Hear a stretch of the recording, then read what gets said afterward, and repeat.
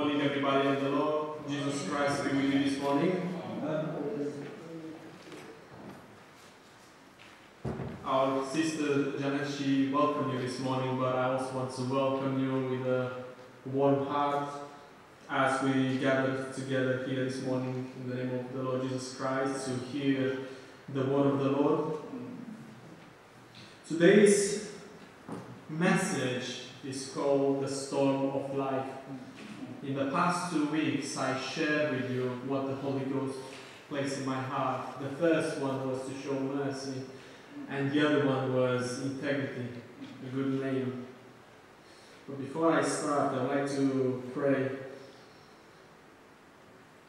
Heavenly Father, as we are here in your name and in the name of your Son Jesus Christ,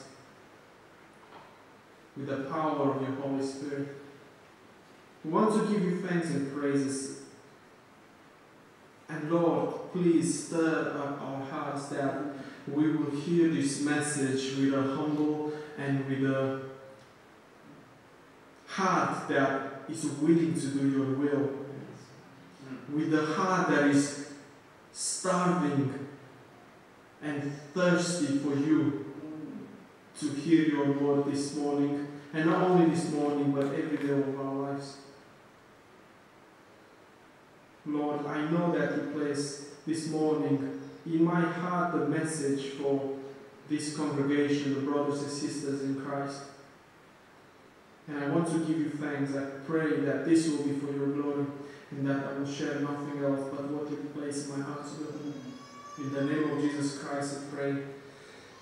Amen. Amen. So the message today is called The Storm of Life. Why did I come with this message?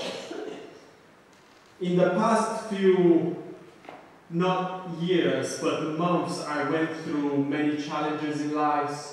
I can't share at the moment this, but if we go together to Jonah, the first chapter of Jonah. If you have a Bible, I'm going to read from the Authorized Version.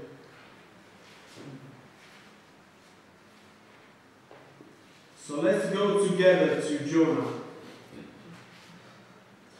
You know, many of us, when we see a storm coming or when we see the forecast, we tend to say, oh, I know that tomorrow is going to rain. Oh, I know that tomorrow is going to be good weather. Every one of us, I believe that we're watching the forecast. If we want to do something on that certain day, we're always watching the forecast. For example, me, because it's summer now, I started to put the clothes outside. But every time I need to look at the forecast before I can put the clothes outside. I don't want to end up with them being more dirty than before. But the message today that I want to share with you is not actually a physical type of storm, but is a spiritual, is a godly storm. So let's read together. We know the prophet Jonah, he is different compared to the other prophets. He was one of the only prophets who actually rejected in a way what God told him to do when he sent him to the city of Nineveh. So you know, we ourselves tend to, when God gives us a message, in our hearts, we have this feeling sometimes that, oh, this message might not be for me to share with other people. It's okay, I can let someone else do that. Why should I share this message to that certain people? So let's read together from the beginning. I want to read the whole chapter of Jonah, the chapter 1. It says here, Now the word of the Lord came unto Jonah, the son of Amittai, saying, Arise, go to Nineveh, that great city, and cry against it, for the wickedness is come before me. So here God is giving an instruction to Jonah to go to that certain city, whom their sin was so great before the Lord. But let me tell you one thing here. God is always sending his servants before destruction. It says in another passage of the Bible that he will not execute first some judgment before warning the people. So here it says, "Arise, go to Nineveh, that great city, and cry against it, for their wickedness is come up before me." But Jonah rose up to flee into Tarshish from the presence of the Lord. So here we have a prophet of God who is actually doing the opposite of God, what God asked him to do. And went down to Joppa, here, Jonah, and he found a ship going to Tarshish. So he paid the fare thereof and went down into it to go with them unto Tarshish from the presence of the Lord. But the Lord sent out a great wind into the sea, and there was a mighty tempest in the sea, so that the ship was like to be broken. Then the mariners were afraid, and cried every man unto his God, and cast forth the wares that were in the ship into the sea, to lighten it of them.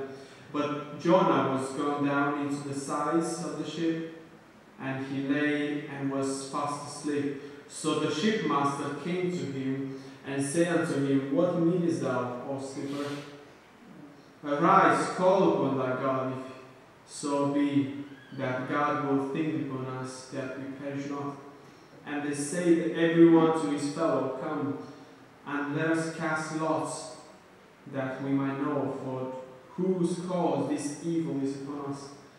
So they cast lots, and the lot fell upon Jonah. Then say they unto him, Tell us, we pray thee, for whose cause this evil is upon us? What is thine occupation? And whence comest thou? What is thy country? And what people art thou? And he said unto them, I am a Hebrew, and I fear God, I fear the Lord, the God of heaven, which hath made the sea and the dry land. Then were the men exceedingly afraid, and said unto him, Why hast thou done this? For these men knew that he fled from the presence of the Lord, because he had told them. Then say they unto him, What shall we do unto thee, that the sea might be calm unto us?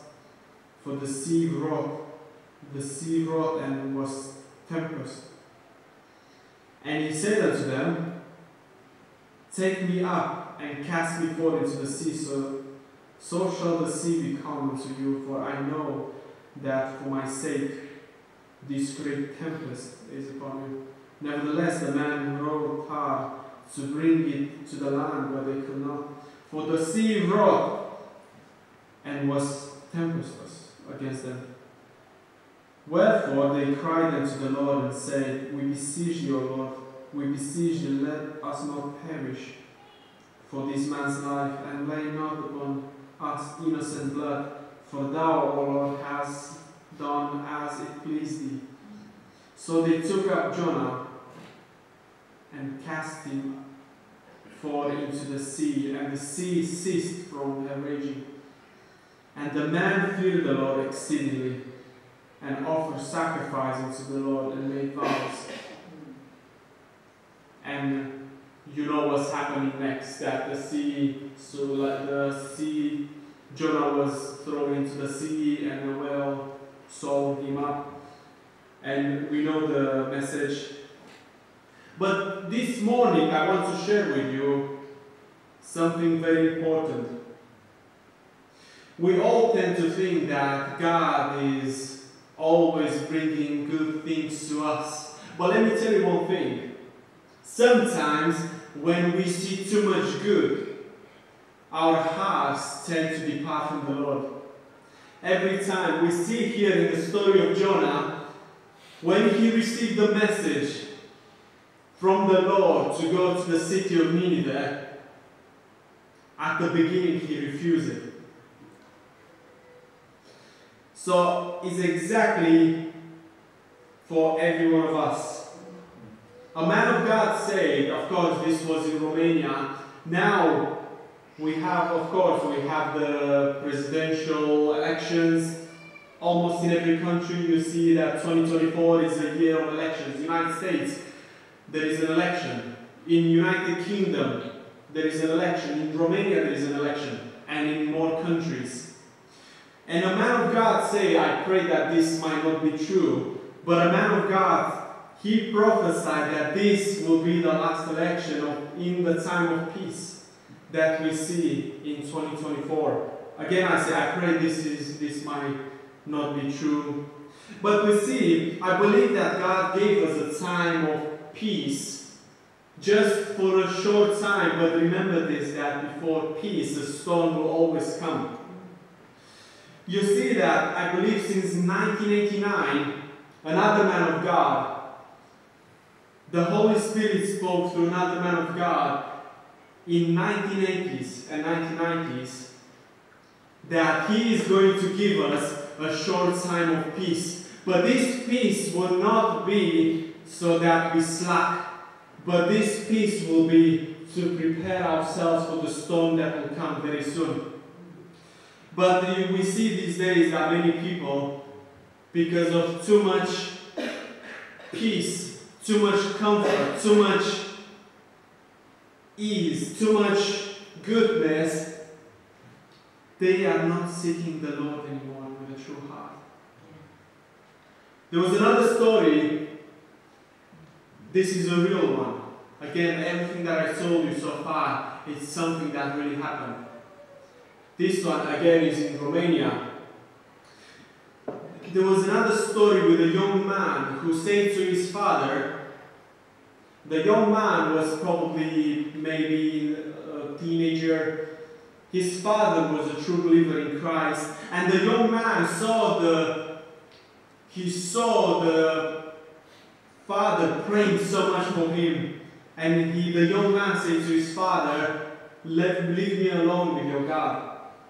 You don't need to pray for me. You know, we tend to see like a lot of young people these days, when you try to pray for them or wanting to share Jesus Christ with them, they think that they are their own gods. They don't want to hear it. We live in this society, unfortunately, where we have too much, comfort.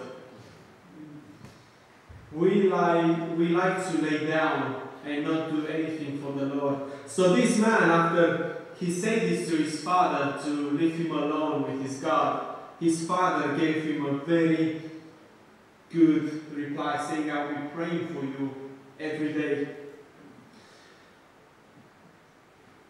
And this man, after his father told him a few years has passed, and he needed to pass through a great storm for him to gather together in the house of God, to become a true believer. He had an accident a few years later and he lost one arm. But not his soul. His soul was not lost, thank God. He went through a great storm. He had an accident at work. He used a machine and the machine cut his arm off completely. He doesn't have one arm, and yet God chooses sometimes great hardness in our lives so that we turn back to Him. So this man needed to go through a very hard time in his life so that he will come back to God. He will come back to Christ. It looks like the sacrifice that he needed to go through was an arm. But some people have other hardnesses. You remember what I said earlier. The Holy Ghost spoke through a man of God in the 1980s, 1990s that He is going to give us just a short time of rest before the hardness will come. But the time of rest doesn't necessarily mean the hardness will not come. You know, we are always thinking about, oh, what if the war will reach this country? Or what if something very bad will reach this country? But you know, hardness or storms doesn't necessarily mean wars. You know, we can live in a time of peace, but something physically might happen to us. People are hit by cancers, by all types of sicknesses, even in the time of peace. So God never promised that the storm will not come into our lives, but He said that through great tribulation we shall overcome. Jesus never promised us that we will live let's say, a life without any hardness. But He will say that with this hardness, we will save our souls. Like the gold is being tried in the fire. So my question for you this morning is the storm currently now in your life? Have you passed the storm, or you didn't see yet any storms? I believe for most of you that you already faced the storm, whether the death of a child, whether the death of a sibling, whether a sickness, betrayal, unforgiveness. If we go together to Job chapter 16. So let's go together to Job chapter 16. We have this man of God that God gave a good record of him, saying, there is none like him on the earth, a perfect and an upright man, one that feared God and eschew evil. So we have this man of God, that God Himself is exactly how I said what I shared last week. So this one with Jeremiah and Jesus Christ, these three people, I believe they were like, you can use even a parable of the suffering that they went through. Job, Jeremiah, and Jesus Christ, the Son of God. So this man, even though he was doing good in the eyes of the Lord, you see that the storm didn't pass him.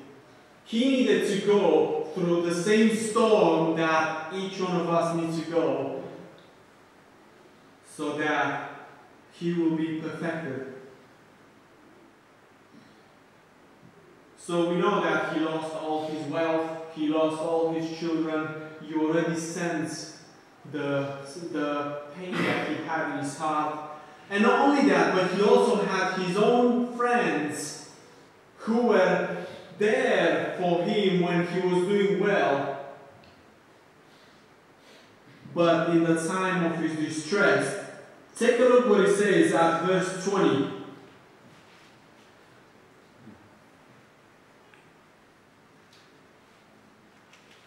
My friends scorn me, but mine eye pour out tears unto God. My friends scorn me. Folks, I want to ask you these questions. One of them is, who is your actual friend? Is your friend the one that is only with you when you're doing good? When you are wealthy, when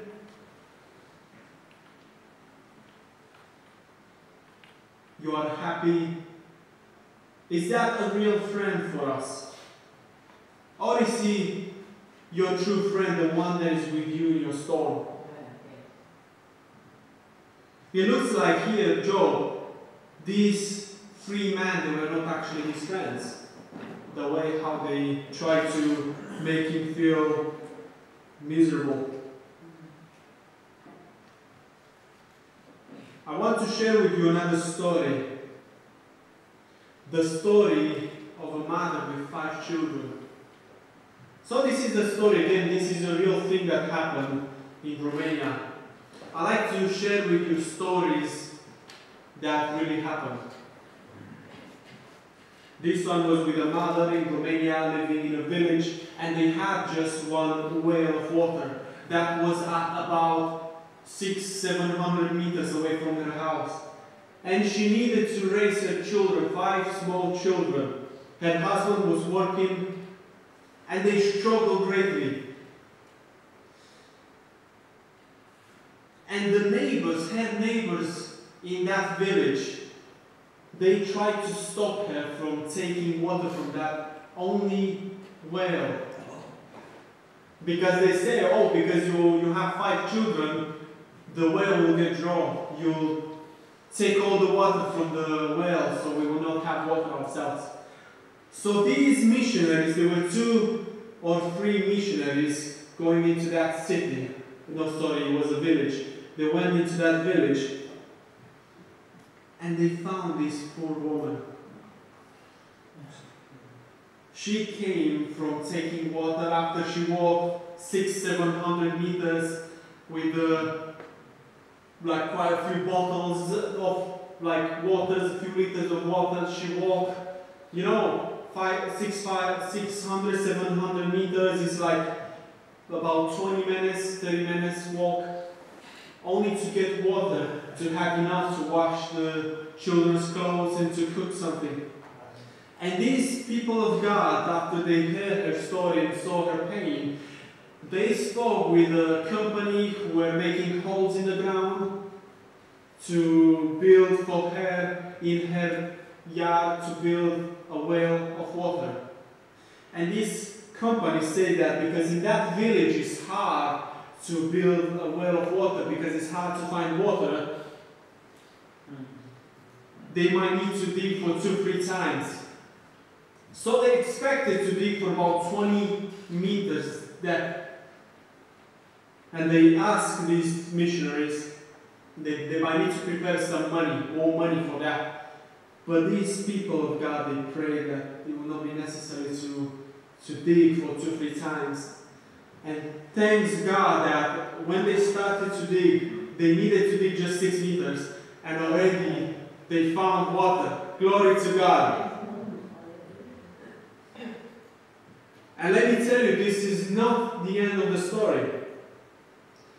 After they found water, she gathered with her husband, and she gathered all the neighbors who rejected her from getting water from there. And she said to them, because you rejected me from taking water from the well, I want to show you this kindness also, that I'm not going to do this to my neighbors. I'm going to name this well the River of God. So that everyone who has no water will come there and will take water. Hallelujah! Hallelujah! Hallelujah!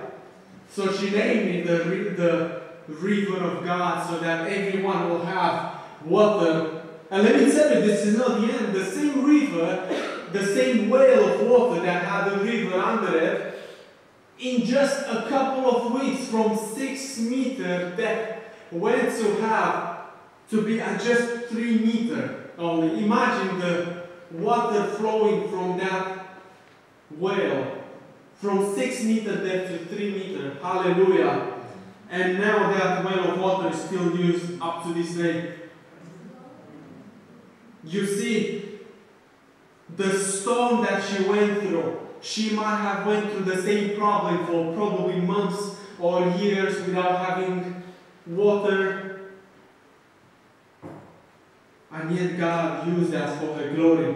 For His glory, sorry. God used this for His glory, so that all the neighbors will see that He cares for her.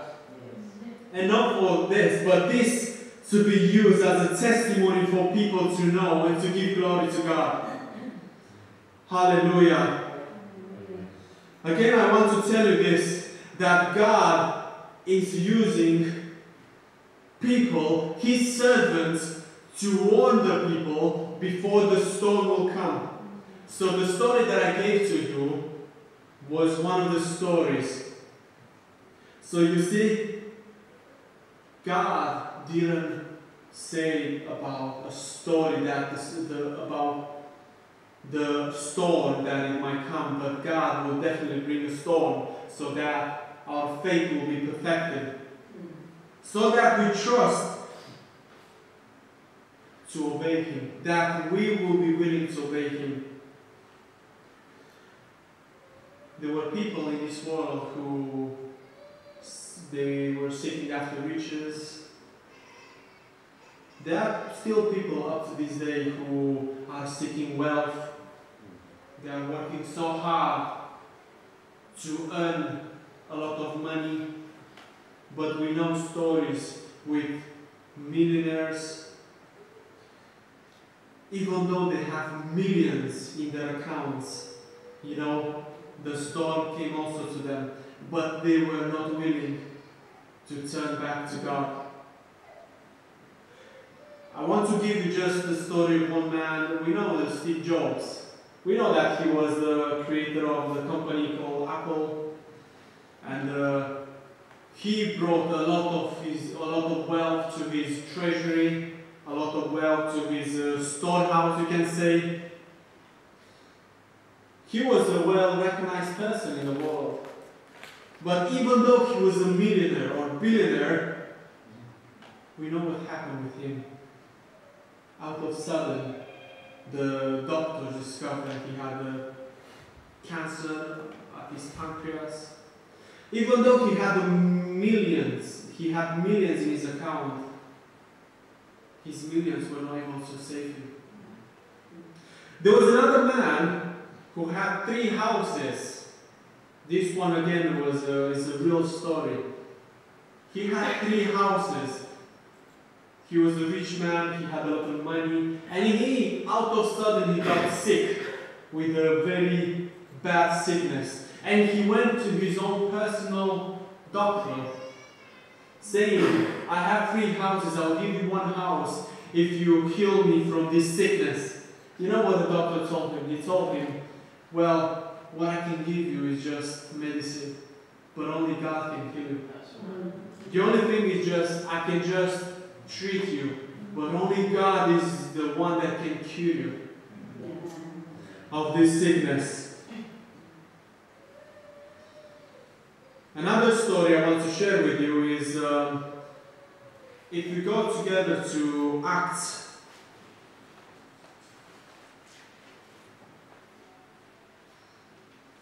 chapter 27. We have Paul here. He was again, this is another example of a storm. It's exactly how I said before, that God is also sending His servants to warn the people of a coming storm. It's exactly how the Holy Ghost spoke in the 1980s, 1990s about a short time of peace before the storm will come. We have this man of God, the great disciple of God, Paul the Apostle, who went through all beatings, scourgings, and probably in Acts 27 he was even in chains, bound in chains. He was taken to the Rome to be judged there by the emperor himself. After he went to Jerusalem, so if we go to chapter 27, it's from verse 21. But before I read that, here, before they departed from that certain island that they were before, Paul warned them that a storm is going to come, and it's going to put all the people's lives at risk. But the captain of that ship, he didn't listen to him, saying, why should I listen to you?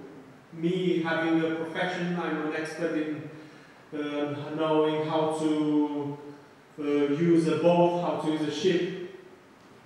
So the captain probably even looked from high at him, looking, who is this person that I should listen to him? Just this one person. So the captain chose rather to listen to the people who were maneuvering the boat, the ship. But not long after they departed from that island, a great storm came. And that storm put the life of everybody at risk of dying. And it says that they didn't even eat for a few days because of the distress that they went through. And here, take a look at verse 21. So chapter 27 of Acts, verse 21. So after they went through all the problems that the ship was about to break down and all of them to die there, take a look at the reply of Paul.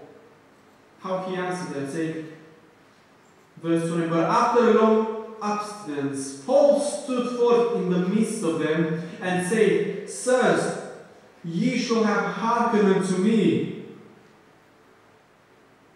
and have not loosed from Crete, to have gained this harm and loss. So you see in our lives, God is using His servants also to warn us of the things which will come in the future.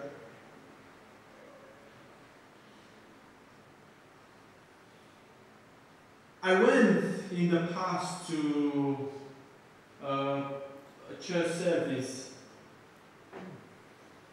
It was in Manchester, Salford. These people, they didn't even know me. And while being there, someone came to me and he told me that God has a plan for me, but I should not depart from the way. So God gave to this person a message to me, which was a few years ago. So the things that I went through, it makes me think that God already knew the things that I'm going through. Amen. I don't know if that message was for me at this time, after getting married, or if it was before I got married. But this message that the man of God gave to me was a spiritual message. Hallelujah. We have another person here. Probably many of you heard about John Newton. He was a sailor, a slave trader. It was when he was young, his mother died. I think when he was about 7 years old, his mother died. And in the story it says that the mother was praying for him that later he will come to the Lord. And while living his youth, he had bad examples in his life. He went with other righteous people doing bad stuff, teaching others to do bad stuff, drinking, mocking other people. And at one point in life, he started to be a slave trader. And he says that while he was a sailor, while he was on the sea, a great storm came. And he says that storm lasted for 11 days. And while the storm was on the 10th day, so for 10 days, he couldn't gather his thoughts. So they were afraid. They were in the middle of the sea, closer to no island. So they believed that they were already gone. Their life was at jeopardy. But he said that a thought came into his mind, sorry. He said that a thought came into his mind. And that thought said to pray to the God of his mother. To pray to the God of his mother. And it's very interesting that at that time, when he was still very young, someone gave to him a Bible, a small Bible. And he opened the Bible, of course. First time he says that he opened at Proverbs. And the other time when he opened, It was from the Gospel of Luke. That says, of course, it is also in the Gospel of Matthew, but that message that he opened from the Gospel of Luke, it was with Jesus saying, if you who are evil know how to give good gifts unto your children, how much more shall your Heavenly Father give good gifts to they that put the trust in Him, to they that ask Him. So he asked at that time that if you go through that storm alive, he will turn his life to Christ. Of course, it's very interesting that the storm stopped exactly in the same day that he asked that. And like many of us, when we go through a great problem, a great tribulation in our heart, a great storm in our heart and in our lives, we ask God, if you rescue me from this storm, I promise that I will come to you. Of course, it didn't happen straight away. So I believe for many of us, there was a transition when we came to God. Hallelujah. And that transition needs a foundation. I will end very soon. That transition needs a foundation when someone comes to Christ. It's exactly how Jesus said in Matthew chapter 7.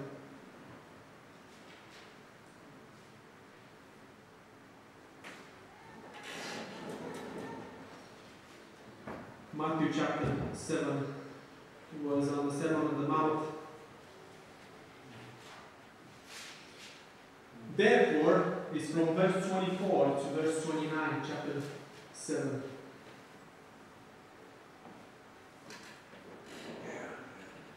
Therefore, whosoever heareth these sayings of mine and doeth them, I will like him unto a wise man which built his house upon a rock.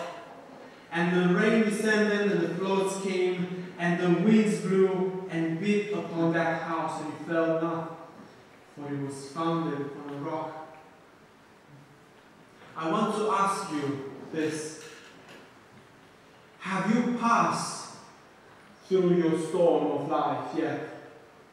Or do you believe that it's going to come very soon? Do you have a strong foundation so that Jesus Christ will be the Lord of your life, even through your storm? Have you asked the Holy Spirit to guide you into that storm? Not to pass around the storm, but to guide you so that your faith will become stronger.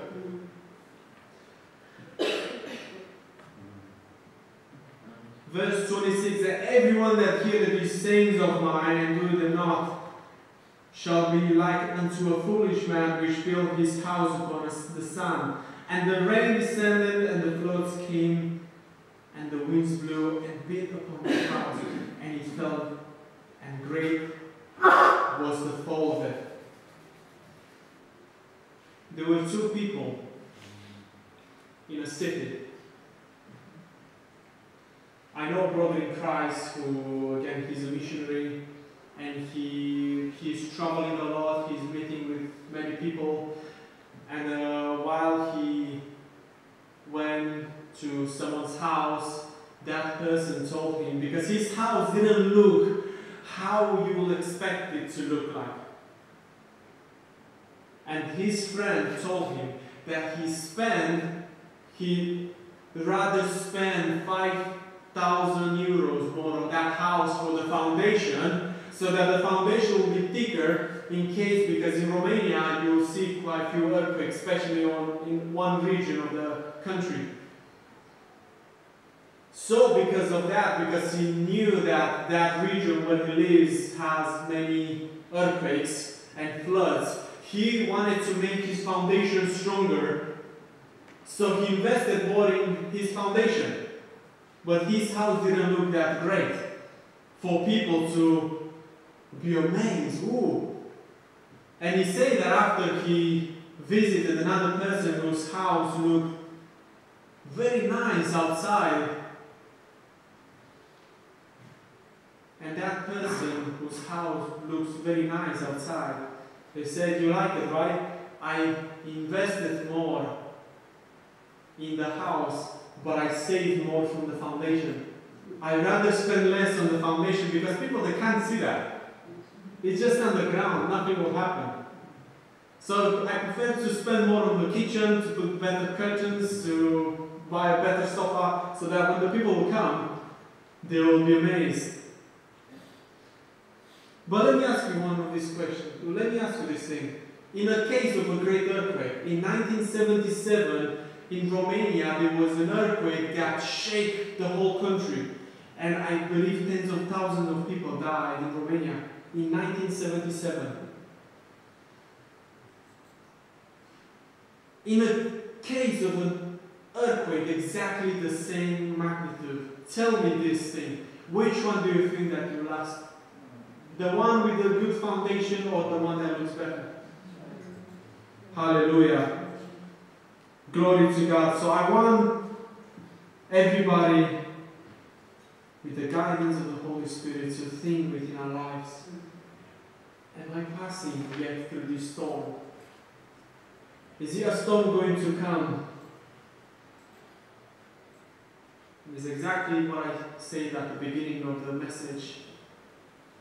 A man of God, I'm not sure if he's saved, if it was real what he says or not, if it's going to happen or not. But I want us to think about these things. If these are going to be the last elections on the time of peace, is our house in order so that when the storm will come, we will not fail? Amen. Hallelujah.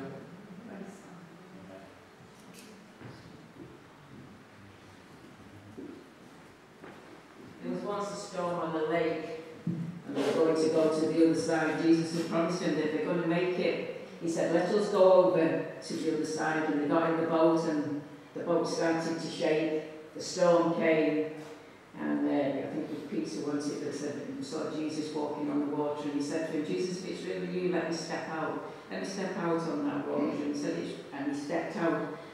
He was all right as soon as he kept his eyes on Jesus, but once he took his eyes off Jesus, the storm engulfed him. But Jesus didn't leave him there, did he? He picked him up and he put him back in the boat. And you know, yes, there will be storms in our lives. Each one of us will go through storms of illness, sickness, finance, difficulties. But we used to sing a little chorus at Sunday school years ago, and it was, with Christ in the vessel, we can smile at the storm, smile at the storm. It's when we know that Jesus Christ is the centre of our lives and that he's in that storm with us. Like we said before, the Apostle Paul said, an angel stood by me in that chapter, didn't it? An angel stood by me and said, as long as we all stay in the boat, we're going to make it. The boat's going to break up, but we're all going to make it. And so, yes, we will go through storms.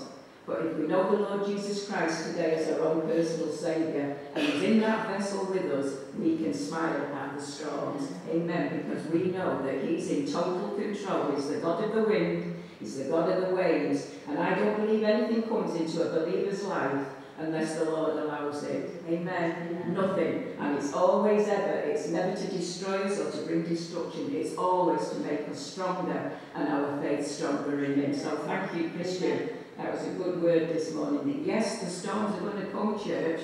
I don't understand politics and all that, but the storms will come one way or another. And I know there's people here this morning that you're actually going through a storm now in your own individual life with sickness and difficulties and things. And I want you to know that when Christ is in the vessel, you can make it. You can smile at the storm. Amen? Amen. We're going to close with a song now, a worship song.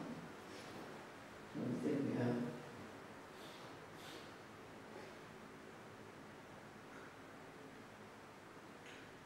Bobby to the rescue. I didn't do anything, but be honest, I just went. That's all I did. Yeah.